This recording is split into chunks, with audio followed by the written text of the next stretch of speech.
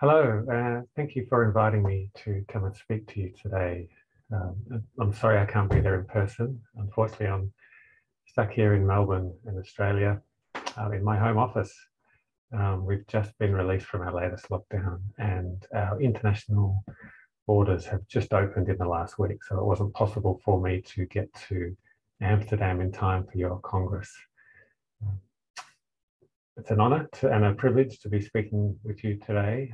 Looking forward to talking with you about 10 years of research that myself and my colleagues have been doing, looking at the role of general practitioners in worker rehabilitation, particularly in Australia. My name's Alex Collie. I'm the director of the Healthy Working Lives Research Group in the School of Public Health at Monash University. Relevant to this particular presentation, I should say that I'm not a medical doctor or a general practitioner. My training is in psychology and in neuropsychology specifically. But I have spent the last 15 or 20 years studying the interaction between healthcare and workers' compensation systems in Australia. And it's from that perspective that I approach this topic. There are lots of people who are involved in in the work that I'm going to present to you today. Here are a list of my collaborators, many from Monash University and from other parts of Australia, including some international speakers as well. And what I'll do is show you work from about a number of different projects, some of which have been funded by the National Health and Medical Research Council of Australia, some by the Australian Research Council through a variety of different competitive grants and fellowships. And also we've had a lot of support for this program of research from other organisations in Australia, notably our states, territory and national workers' compensation regulators.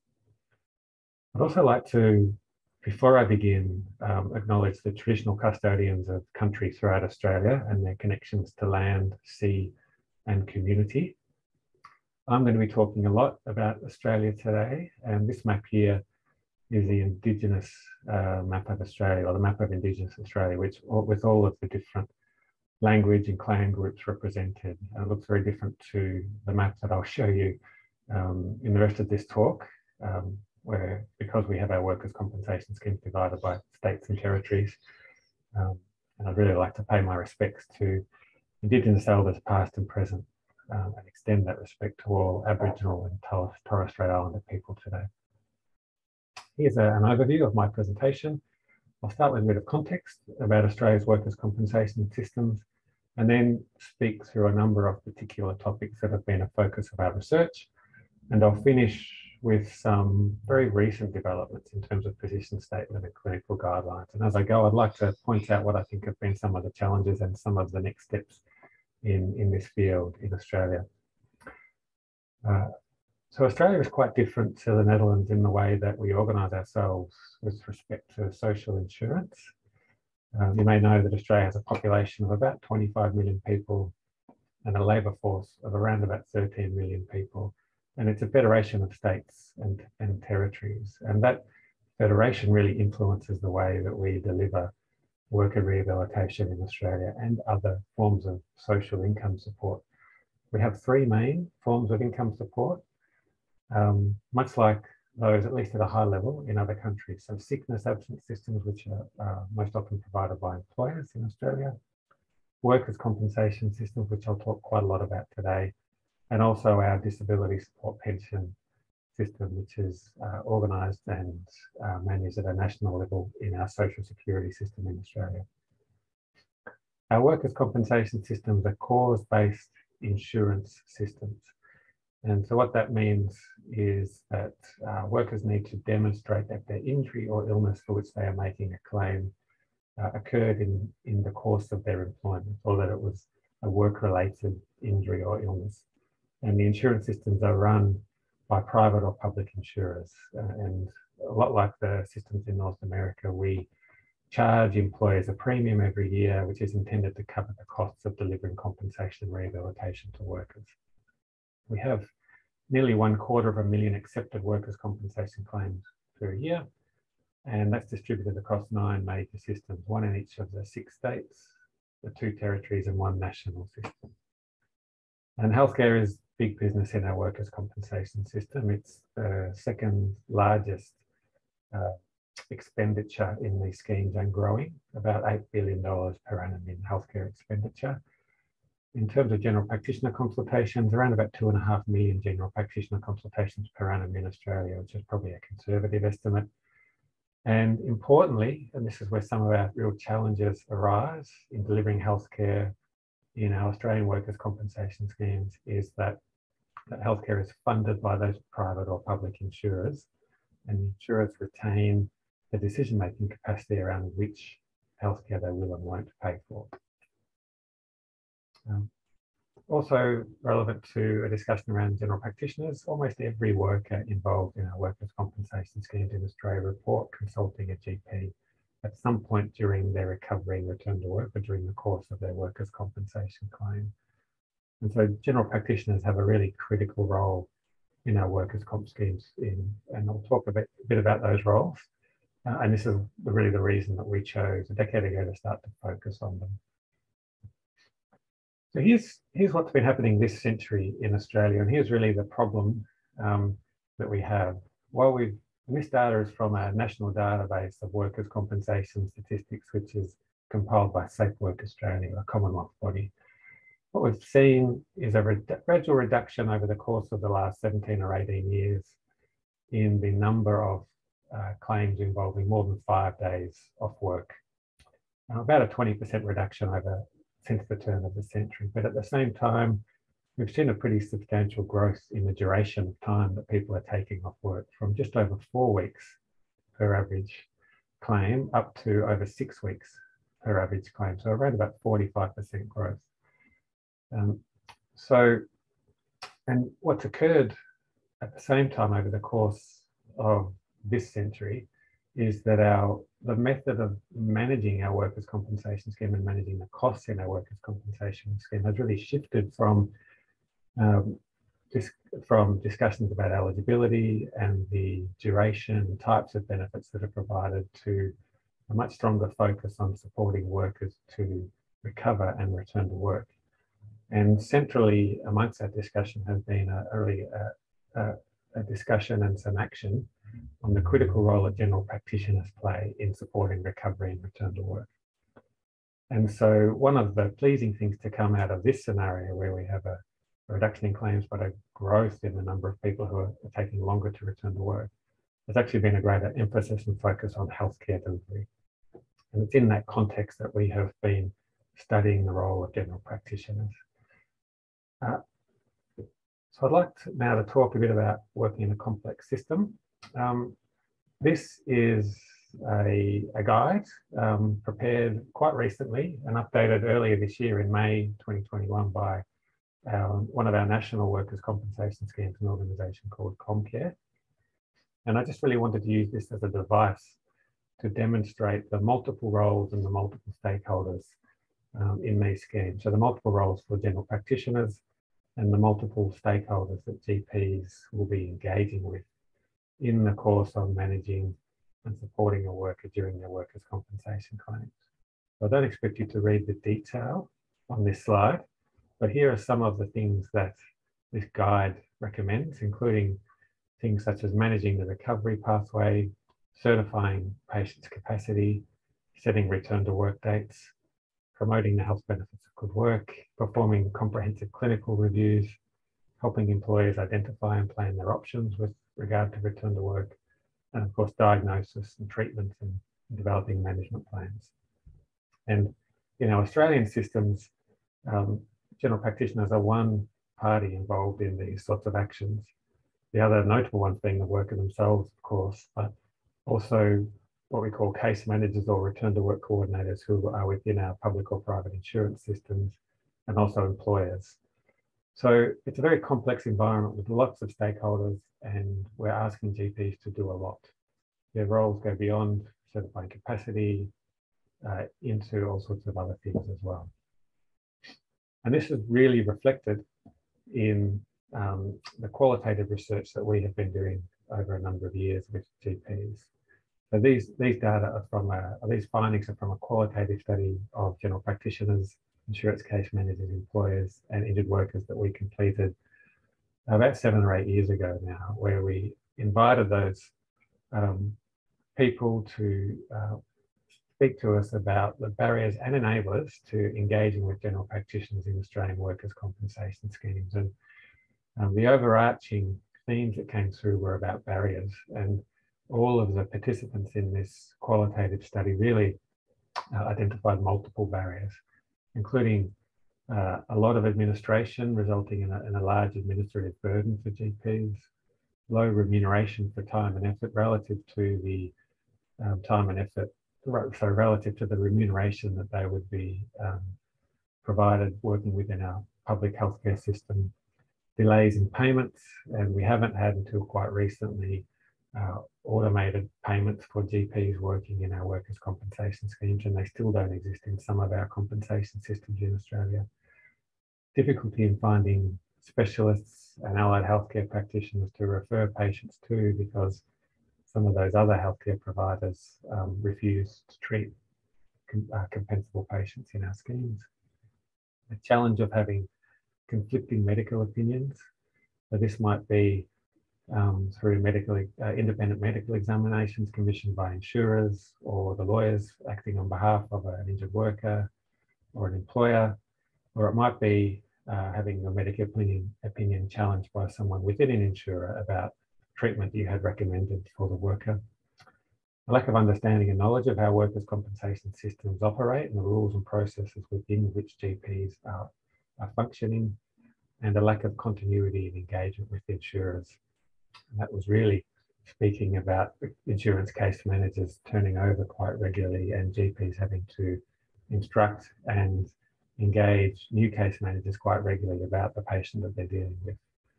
And so our conclusion from this qualitative research is really that the system rules and processes are getting in the way of having an effective therapeutic relationship between GP and their patients when those patients are involved in our workers' compensation schemes.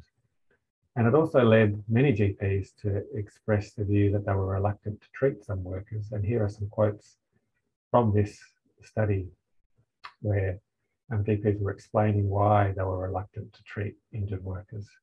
The first one talking about the extra time taken to deal with people involved in workers' compensation cases, and the second one talking about the extra work involved in taking on new patients when they have a workers' compensation claim. Multiple other references to and reasons for reluctance to treat as well. We've also conducted some survey-based research of Australian GPs on their engagement in workers' compensation and return to work processes. And this is some findings from a survey of over 400 GPs, again, that we conducted about 5 or 6 years ago, where we asked them some things about what they do or their beliefs really and attitudes about return to work. And pleasingly, we see here some things that we would really hope to see, such as the vast majority, nearly all of the GPs stating that they believe there's a health benefit to early return to work. Most disagreeing with the statement that patients should only return to work when they are 100% fit. And most GPs also saying that they felt their role was to act as an advocate for the patient in the workers' compensation system and to support their navigation through that complex system. But also some more concerning trends in this study, such as nearly 2/3 of GPs stating that they thought the certificate of capacity, which they're required to complete in our schemes, they felt that that was the primary method of communication with other return to work stakeholders in our systems, including insurers and employers, which probably suggests that there's not a lot of other communication going on. 3/4 or 77% stating that conflicting opinions between GPs and people working in our compensation authorities or insurers can actually get in the way of return to work and delay return to work, confirming what we were observing in our qualitative research. And most concerningly, nearly half of the GPs that we participated in this survey, 49%, agreed or strongly agreed with the statement that they should have the right to refuse to treat patients with compensable injuries, which obviously creates barriers to access to care for people who are making workers' compensation claims in Australia. Okay, moving briefly on now to a focus on sickness certification, or what has been called fit notes in some other jurisdictions. Australia, like some other countries, notably the United Kingdom, I think, has really had a strong focus on changing the form of our medical certificates, or what are called locally certificates of capacity, and changing the emphasis from writing sick notes to trying to encourage the health benefits of work and return to work as a form of recovery, and to write what are known locally now as fit notes. And we've studied this in quite a lot of detail. I thought I'd just show you some of our findings.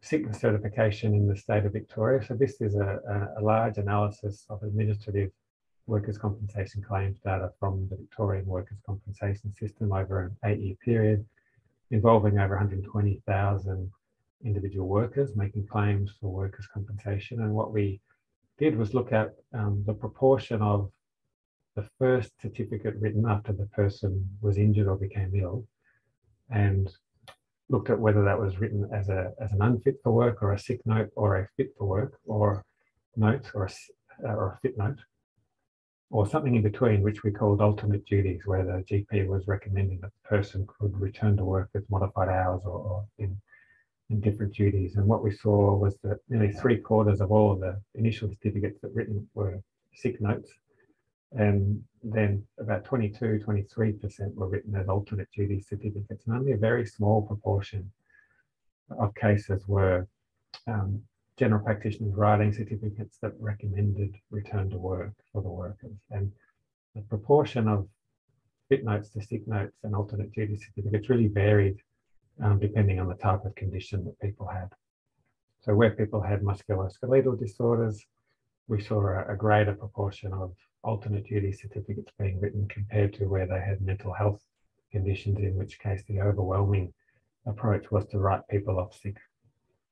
We've also seen in the same study that general practice care in Australia is really concentrated, and we looked at the proportion of the number of GPs that were seeing workers by volume. And what we see here is that a small proportion of GPs, around about 12 or 13%, issue half of all the initial certificates in our workers' compensation schemes. And so there is a small group of GPs seeing a lot of injured workers, and a large group of GPs seeing not very many injured workers in our workers' compensation scheme. We've also run some qualitative studies to try to understand the practice of sickness certification in our workers' compensation schemes. Again, this is in the state of Victoria, and once again, we interviewed a range of different people to understand what was going on in these sickness certification interactions. And the main findings from this were that certification is a sort of complex administrative and clinical task that's underpinned by a host of social and systemic factors. It's not a simple matter of writing a certificate. There are many things going on in the certification discussion between a GP and their patient, and GPs are taking into account a lot of other information that they have at hand when they're making recommendations on the certificate. The doctors in this study were telling us that they considered certificates primarily to be a method of communication with the other stakeholders in the schemes. And the insurance case managers and employers were telling us that they considered the certificate to be a therapeutic tool, and that they were looking for doctors to recommend return to work, or give return to work dates, or recommend alternate duties or activity that could help their patient return to work.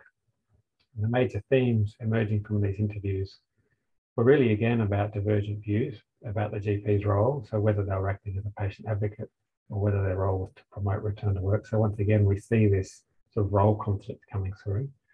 Again, about poor communication between stakeholders, and about conflict between stakeholder groups around the content of certificates and what GPs were recommending. And some allegations by employers and insurers that GPs and workers were actually misusing certification to seek longer periods of time off work. And then some discussion about the layout and the content of the certificate itself, which in some later work that we also completed on behalf of some of the workers' compensation schemes in Australia has led to trials of new certificates where the order and content of the certificate has been changed to emphasise fitness for work, or returns to work versus sickness or reasons not to work.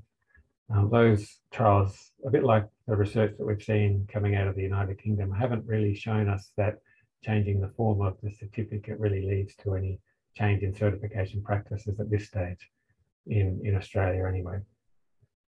I briefly wanted to talk about continuity of care. This is from some recent research that we've been doing where we have been building new data resources.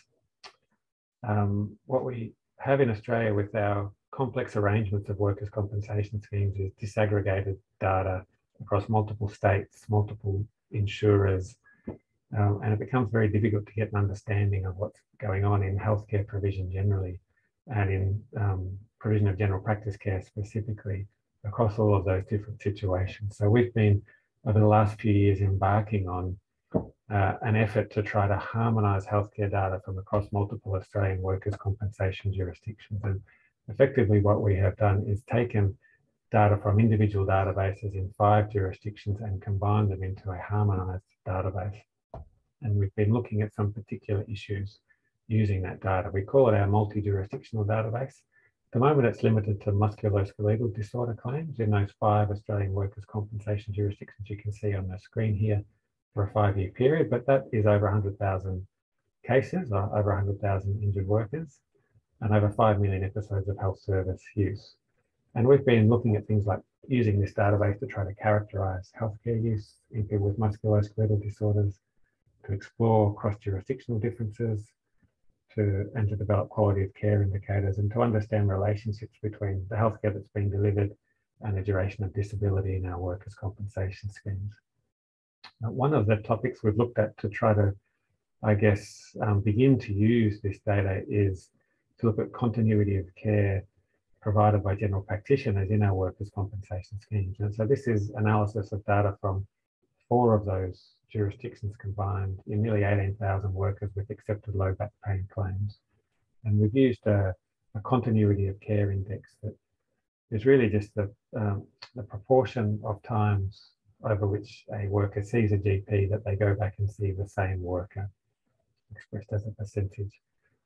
And here on this slide, I'm showing you the weeks of compensation paid, or the total weeks for which the person was off work, and the proportion of workers who have, so it's a survival curve in workers who have what we call low GP service use.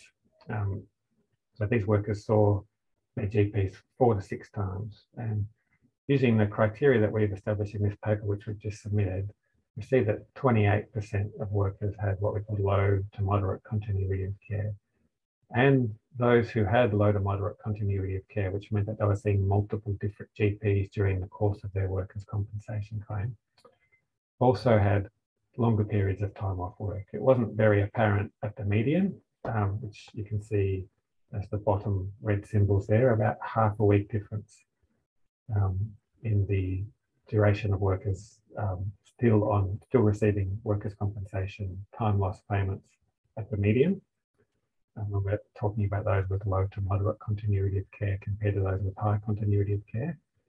But at the 75th percentile, there's a big difference, 5.8 weeks longer at that percentile. So workers with low continuity of care were still on benefits compared to those with perfect continuity of care where they were seeing the same GP. So what we're seeing in a nutshell here is that low continuity of care is associated with longer disability duration. This is really one of the uses that we're putting this database to.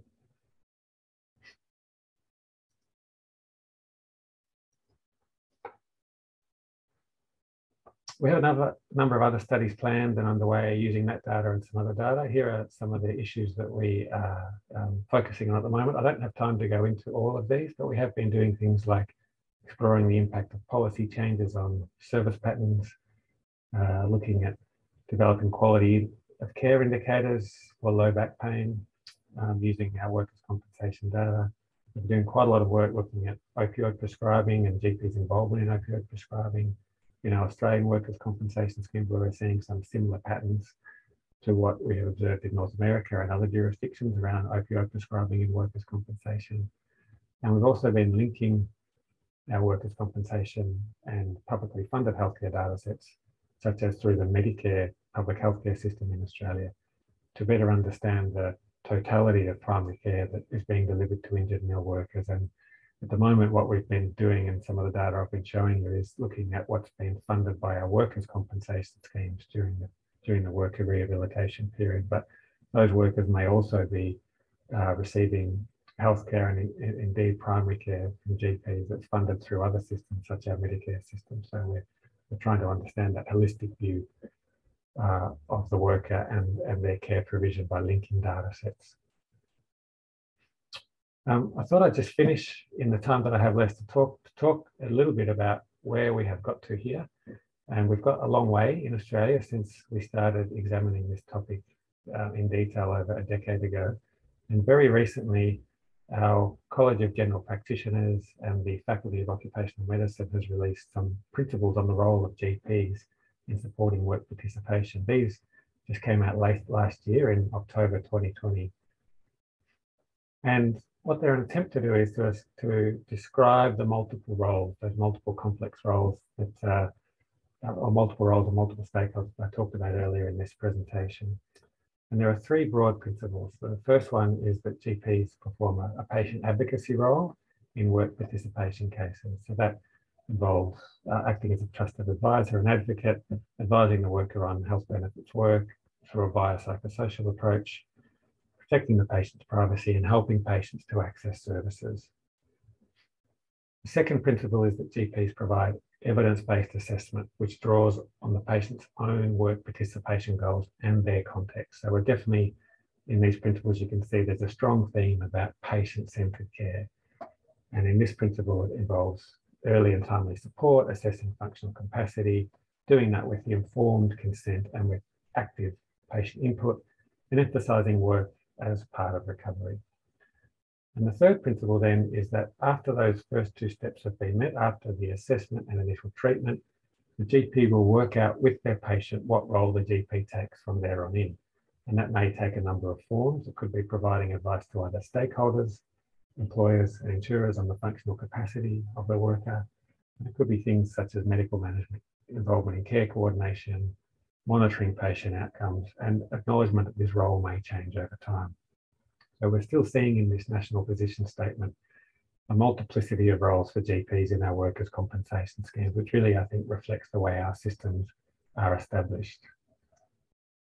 Another recent development, which I've had some involvement in as well, has been the development of clinical guidelines for the diagnosis and management of work-related mental health conditions in general practice. And of the conditions that we see relatively commonly in our workers' compensation schemes, mental health conditions were one subset where GPs in the qualitative research that we were undertaking were telling us that they had a lot of trouble with patients coming in with mental health conditions. They were additionally challenging over patients with other forms of injury or illness. And so we set out to develop some consensus-based and evidence-based guidelines, which have subsequently been endorsed by our National Health and Medical Research Council and our Royal Australian College of GPs. And these recommendations deal with a broad range of things, including which assessment instruments to use, indicators of comorbid mental health problems, how to determine work-relatedness, approaches to education and communication of patients, assessing work capacity, communicating with the workplace, managing comorbid substance misuse and addiction, understanding factors that may adversely affect prognosis or recovery, and some strategies for a lack of progression. And we currently have a funded trial underway where we're examining the implementation of these in around about 80 general practices around Australia. And I've provided a link to the guidelines via this slide. Unfortunately, I don't have time to go into the detail here.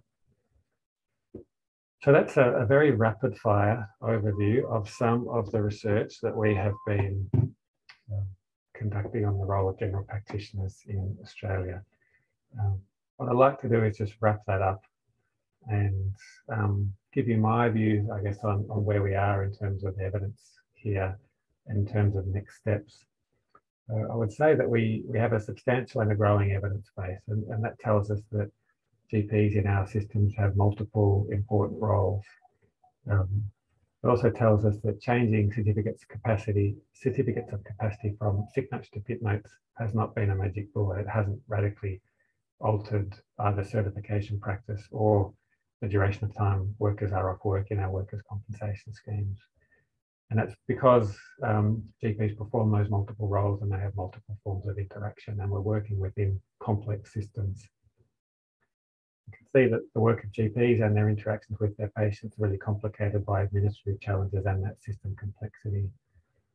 We're seeing a large proportion of GPs actually stating that they would prefer not to treat workers' compensation patients, which have implications for access to care.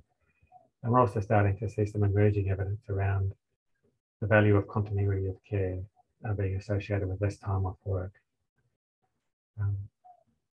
We're also starting to see, we're moving, I guess, from that phase of developing and growing an evidence base into implementing and practice change. So we've seen things like national position statements on the role of GPs, which I gave you a very brief overview of a minute ago, and national guidelines for mental health conditions.